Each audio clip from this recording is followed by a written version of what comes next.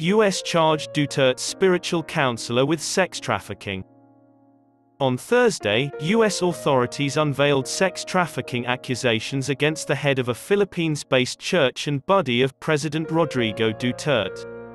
In a 74-page indictment, founder Apollo Carrion Quiboloy and other church executives, including 2 US-based church managers, accused a sexual predator of leading a smuggling enterprise that had threatened with the threat of eternal damnation and physical assault directed at children under the age of 12.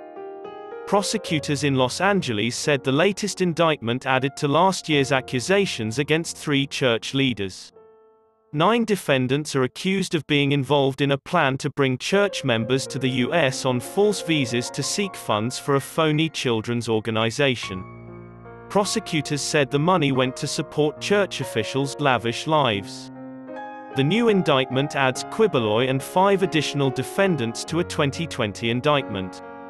3 of the new defendants were reportedly apprehended by U.S. authorities on Thursday, but the whereabouts of the other 3, including Quiboloy, remain unknown. The other additional defendants' lawyers could not be reached for comment, nor could the Philippine embassy. The Philippines Justice Ministry said it has not heard from the U.S. on the issue. Duterte spokesperson Carlo Nograles refused to comment on Quiboloy. Pastoralists are defined in the indictment as females between the ages of 12 and 25 who were hired as personal assistants.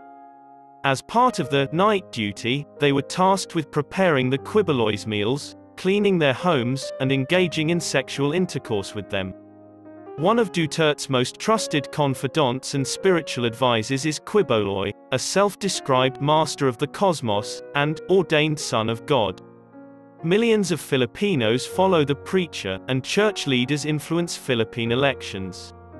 It was reported in September that Filipino boxer and potential presidential contender Manny Pacquiao had filed a defamation suit against Quiboloy after the latter accused numerous world champions of embezzling money for a sports facility.